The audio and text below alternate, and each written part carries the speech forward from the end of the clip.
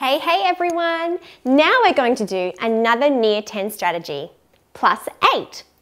Now, just like in plus 9, we need to have our tens frame filled.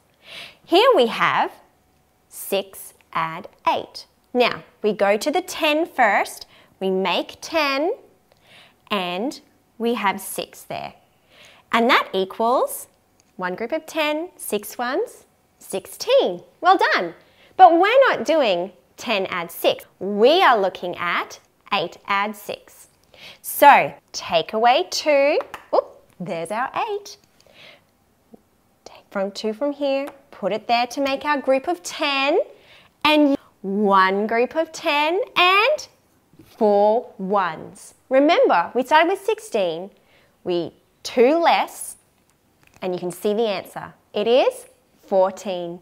You guys are going to just love getting these number facts done. Tick, tick, tick, all correctly. Now, let's have a look at another one. How about 5 add 8? We have our tens frame.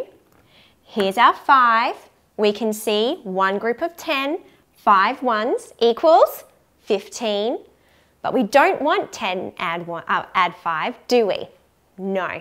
We are doing 5 add 8. The turnaround, 8 add 5. So, 15 less 2, there's our 8, there's our 5. Take it, move them. Now, move this here so it's easy to see. What's the answer? One group of 10 and 3 ones. 13. Well done. Now, off you go. Have some fun.